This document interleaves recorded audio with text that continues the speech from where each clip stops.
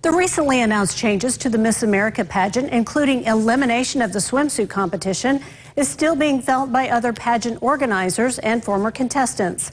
The board's decision is part of an effort to take focus away from physical appearance. Mike Pickett from the Eyewitness News Owensboro newsroom has reacted. When I heard the news, I was pleasantly surprised. Sarah Glitzer is a former Miss Indiana USA and competed in the Miss America primaries.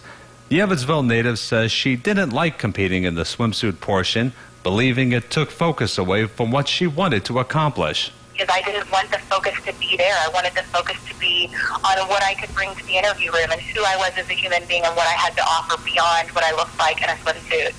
And so for me personally, I would have much preferred to compete without a swimsuit portion. Glitzer called the pageant board's decision to remove the swimsuit portion and change the evening gown competition a positive change, one that moves the focus to a contestant's actions instead of a contestant's looks. By eliminating the focus on outward beauty, it really forces the girls to better know who they are and what they bring to the table as human beings. It's kind of mixed. I've had a few phone calls this morning already asking, hey, are you taking the swimsuit portion out? Heather Knight runs the Henderson County Fair Beauty Pageant, which has a swimsuit portion for its oldest age group.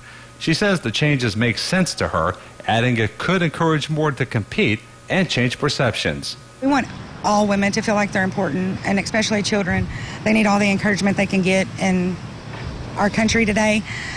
So anything that I can do, or our community can do to make them feel better about themselves and to participate, we want them to do that. While Knight says it's too late to take out the swimsuit portion for this year's pageant, she does say they will reevaluate the situation for next year's. In Henderson, Mike Pickett, Eyewitness News.